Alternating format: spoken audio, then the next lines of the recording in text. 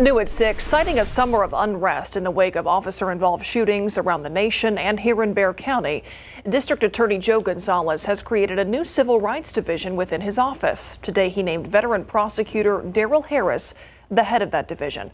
Paul Venema now with a look at the scope of the division's responsibility and Harris's leadership role. This summer's civil unrest created an awareness of what he called a critical need for the new division, according to District Attorney Joe Gonzales.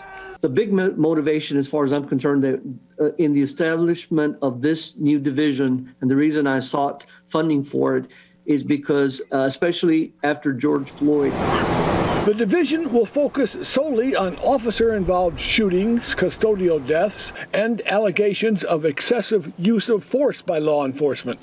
Funding for the division, which will include 2 prosecutors, an investigator, and an advocate, was approved by county commissioners last fall. I hope to bring a commitment to vigorously, thoroughly, consistently pursue the truth, to look beneath the rocks, to look beyond what's initially presented. Harris, a veteran prosecutor who has tried dozens of high-profile cases since joining the office in 2002, will lead the new division.